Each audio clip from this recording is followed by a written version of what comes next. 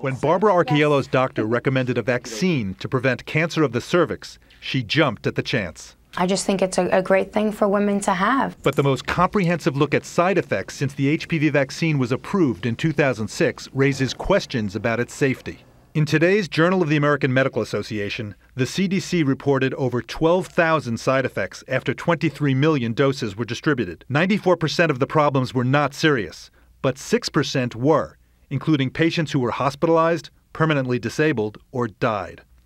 There were 32 deaths, one in over 700,000 doses. It really isn't increased above what we've seen with other vaccines in that age group and what is seen generally in people of that age group. But problems that did occur more frequently than expected were fainting, about once every 12,000 doses, and blood clots, once every 500,000 doses. The reporting on blood clots was concerning to CDC, concerning in the way that we think it needs further investigation. One less. Gardasil. Critics question the vaccine makers' aggressive ad campaign because it paid medical societies to help spread the word and underplay the importance of evaluating the vaccine's risks and benefits.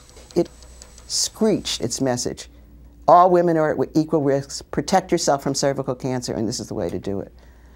And the fact that the medical societies repeated this message is what the issue is that concerns us.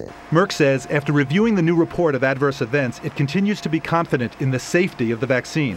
While the CDC and FDA continue to recommend its use, doctors say they'll look at the HPV vaccine for girls and women on a case-by-case basis. If you're going to administer the vaccine, you should discuss these risks with your patient. Something else to consider for parents uncertain about whether to have their daughters vaccinated. Routine pap smears can also help prevent cervical cancer. Maggie. A great reminder. Dr. Jon LaPook, thanks, John.